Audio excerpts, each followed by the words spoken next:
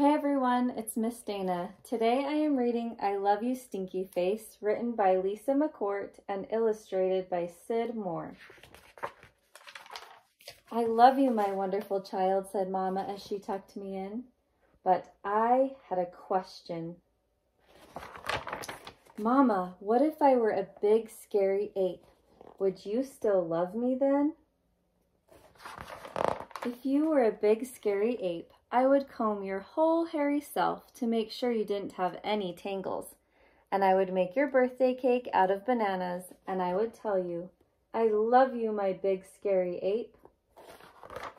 But Mama, what if I were a super smelly skunk, and I smelled so bad that my name was Stinky Face? Then I would give you a bath and sprinkle you with sweet-smelling powder. And if you still smelled bad, I wouldn't mind. And I would hug you tight and whisper in your ear, I love you, Stinky Face.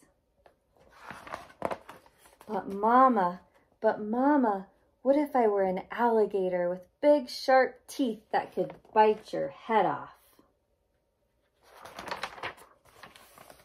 Then I would buy you a bigger toothbrush for your big teeth and make sure that you brush them every night so they'd stay healthy and strong. And if you had a sore throat, I would stick my head right inside your enormous jaws to make sure you were okay. And I would say, I love you, my ferocious alligator.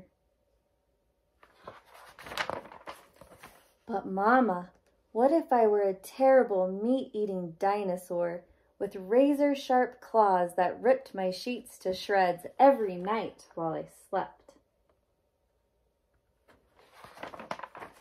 Then I would give you plenty of meat to eat, if that is what you liked, and I would sew your sheets back together every day, because after all, ripping them would be an accident.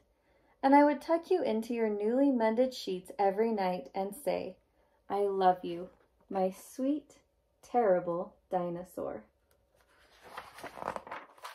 But Mama, what if I were a swamp creature with slimy, smelly seaweed hanging from my body, and I couldn't ever leave the swamp, or I would die? Then I would build a house right next to the swamp, and I would stay with you and take care of you always.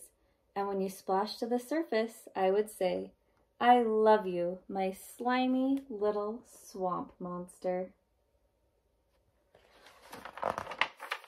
But Mama, what if I were a green alien from Mars and I ate bugs instead of peanut butter?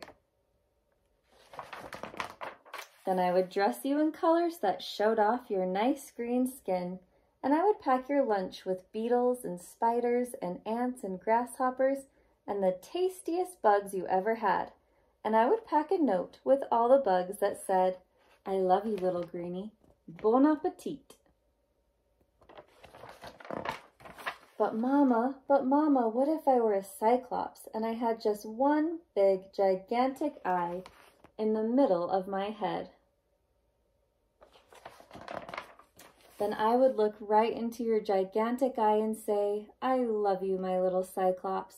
And I would sing you a lullaby until your one gigantic eyelid got droopier and droopier, and it finally closed and you fell fast asleep.